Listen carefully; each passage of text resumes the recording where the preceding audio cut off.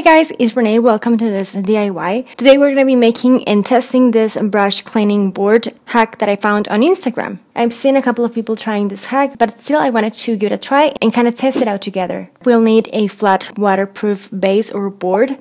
I found this, for instance, this around the house. A good idea if you store like empty cases, like storage things. Maybe you have something in your house and you can use it. So the first thing that I'm going to be doing is I'm going to grab my scissors and I'm just going to cut my board or my plastic to make the board. And my board is going to be a rectangular shaped board. You can cut it in any shape that you want. Once I have done that, I'm just going to cut my corners. I'm just going to make them a bit round because, sometimes pointy plastic tends to hurt a lot when you punch yourself with it. Now, since both sizes of my nail board are pretty much the same thing, I'm just going to paint one. I'm just going to paint it with my acrylic paint and my brush.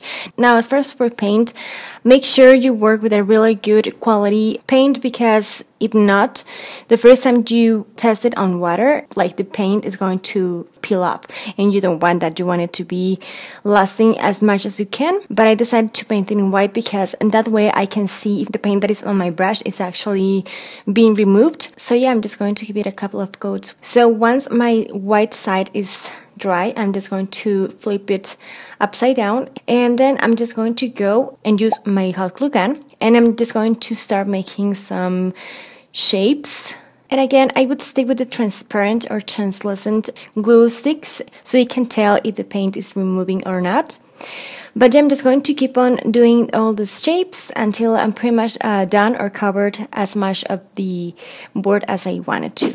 Now it's time to test. I tried this twice, one with hot water, and this happened. The paint, it was removed faster because of the hot water, but it actually got to peel a lot of those figures that I made on my board of hot glue gun.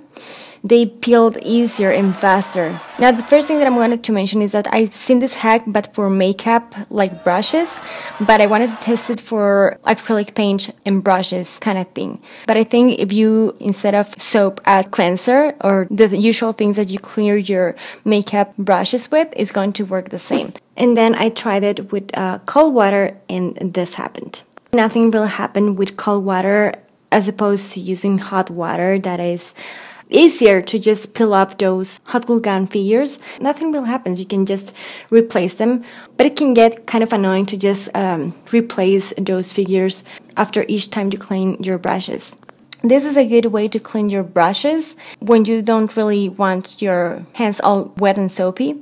Yeah, the only thing I would highly suggest you is to work with cold water because hot water does not really work, or at least it wasn't a good idea for me. Just keep in mind, those figures are not going to stay forever and ever. You're just going to eventually have to replace those figures with other new figures, but nothing really major. I think it's pretty cool. It's money saver and it's like a real cool way to just have all your stuff clean.